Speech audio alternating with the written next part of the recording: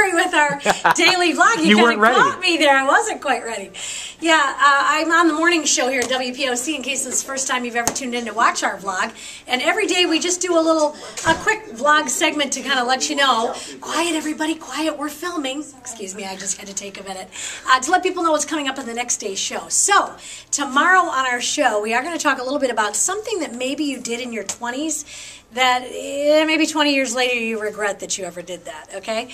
That'll probably happen about 7:50 tomorrow morning. I hope you can listen for that. You ready to catch this football, St. Pierre? I've just been, just that time of year. I have to catch it with the camera? Lost last night. You think you can do it? With the camera? Watch this. Can I throw it? That's okay.